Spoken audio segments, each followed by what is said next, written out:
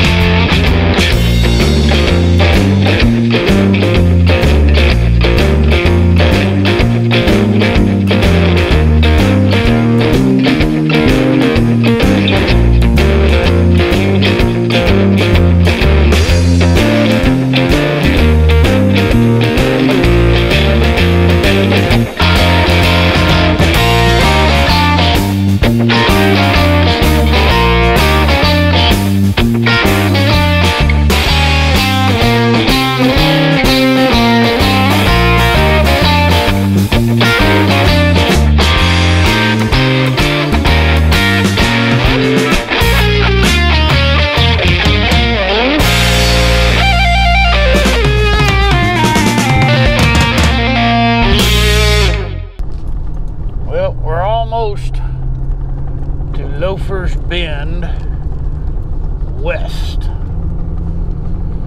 We're going to be going across the Whitney Dam. The driving camera battery has died, so I broke out the GoPro for the dam crossing experience, for the dam experience. And there is Lake Whitney.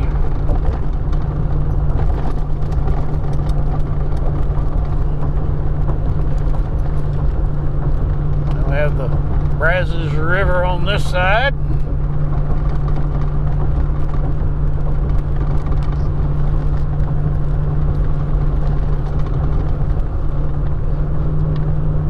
And that's where we're going, there on the left. Well, BB's tired of riding Lofers Bend Park.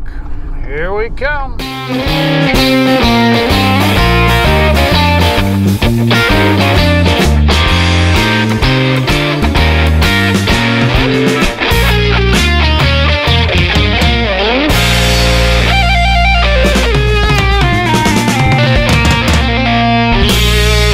Well, I gotta make a correction. We are at Lofers Bend West, not east. I said east when we were turning in. But we have arrived and we are 96% set up in site number 47. And that, my friends, that is the restroom. Just a hop, skip, and a jump away. But we have a sewer.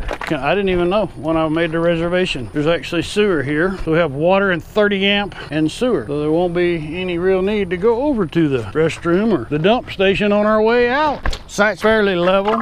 Had to put a couple 2x6 blocks under this side. Also had to do the same for the step. Of course, if I'd have pulled the trailer forward a little bit, I wouldn't have had to block up the step. But you know, hey, we're there, we're here, so I'm gonna leave it as is. Well, one thing that I don't like is based on prints in the mud here, when it rains, this is soggy. But we're not supposed to get any more rain today.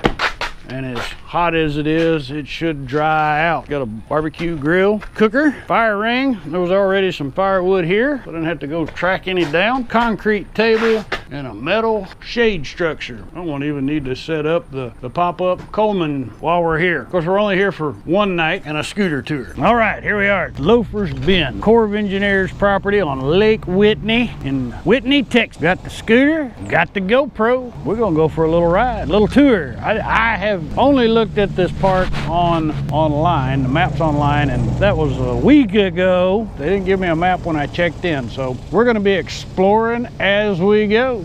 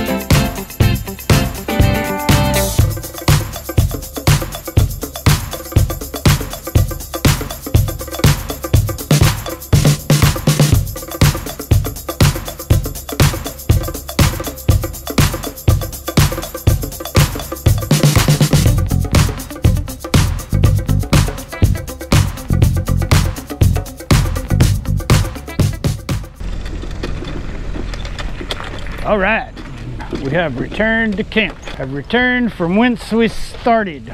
Hope you guys enjoyed a little scooting around Lofers Bend Park here on Lake Whitney. 4th of July weekend 2017. Start my final scooter tour for a little while. It'll be September for our next excursion. We've got some kind of commotion going on over there. I'm not sure if somebody's in the wrong spot or what. Just finished having a bite of lunch. Came out here to set up my campground panoramic shot. Next thing I know, there's horns blowing and beating on some hitch or something and making all kinds of racket. But anyway, one thing I discovered while I was wandering around is those bathrooms, they don't work. So there's only one bathroom for 2 camp loops. So it's probably going to be really busy tonight. Good thing we've got full connections and won't be needing to utilize that shower.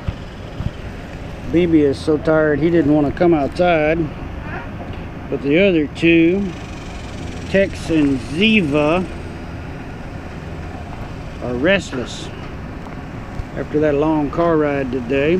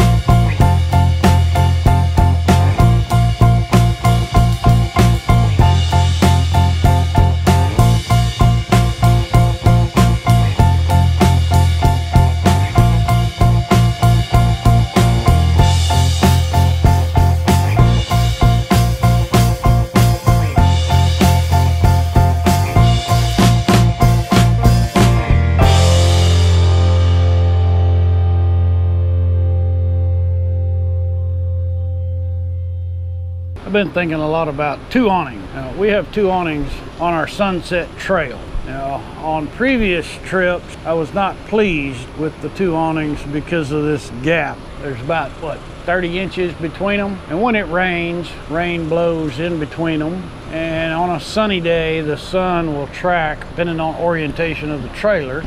So you have to move. And I was kind of thinking it was a detractor. Those are the downsides. Upsides, on this trip, there have been two different campsites where we set up. If we had had a full-length awning, we would not have had any awning at all because of a tree positioned, or a bush back here toward the back of the trailer. That allowed, having two awnings allowed us to open this one over the door and gave us protection, some protection from the rain. Now, we still had rain coming in over here, but we had some awning versus no awning.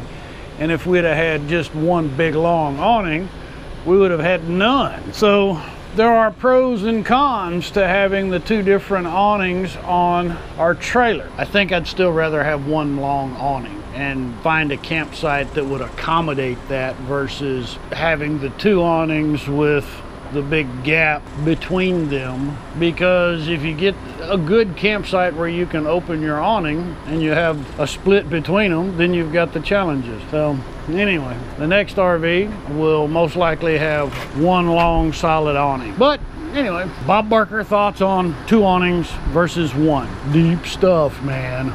It's time for a sexy BB cameo. BB, say hi. Your fans want to say hi.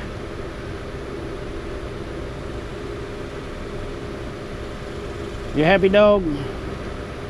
You like camping?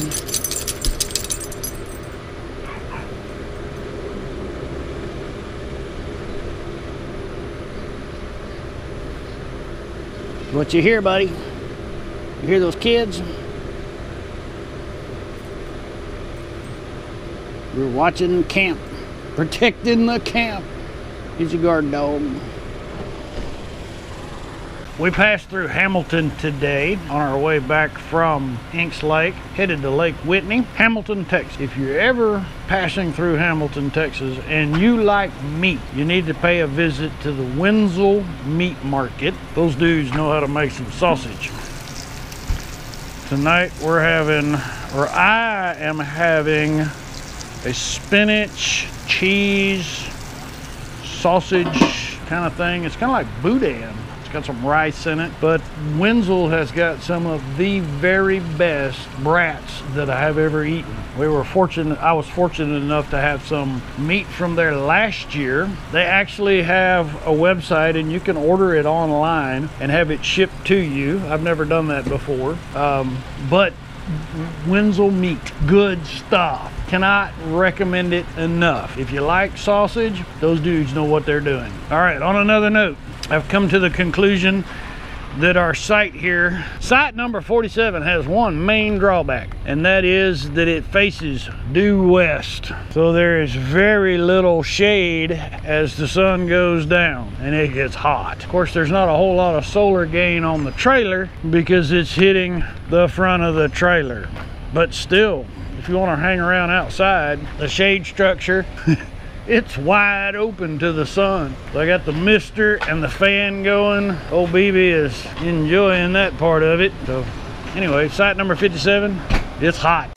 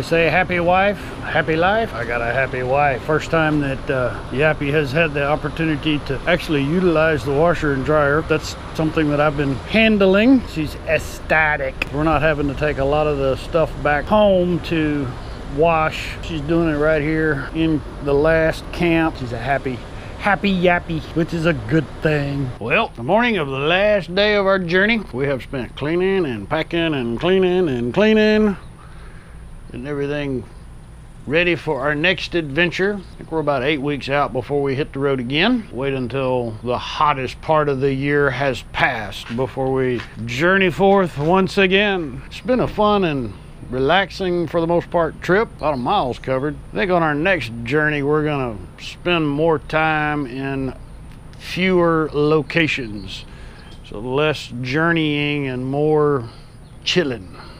Anyway, hey, I really appreciate all of you folks that have been following and watching and subscribing. Thanks.